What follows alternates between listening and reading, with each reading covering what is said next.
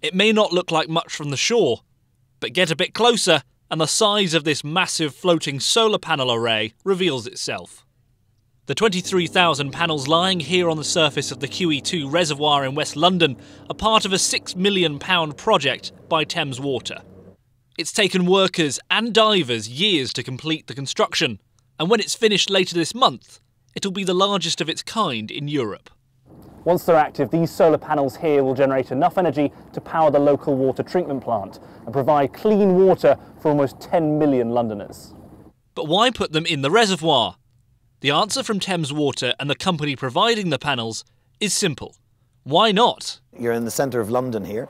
There aren't that many fields around, and I'm not sure it would be cost effective to put any on this. This is a great example of how we're utilising space that would usually be used for, what it continues to be used for, but as well as that we can add a new life to the actual to the space.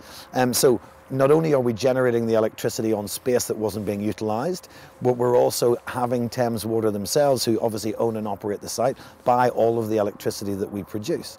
So, I mean, it's a win-win for all parties, I think. The array is one of many plans by Thames Water to generate a third of its own energy by 2020. But this goal might get a bit tougher as government funding for renewable installations like these are slashed at the end of the month. And for Thames Water, it could mean future plans might face a bigger bill.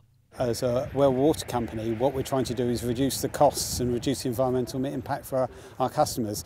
If the cost of the scheme makes it uneconomic, it won't go ahead. And the renewables obligation made those schemes cheaper, which meant they went forward.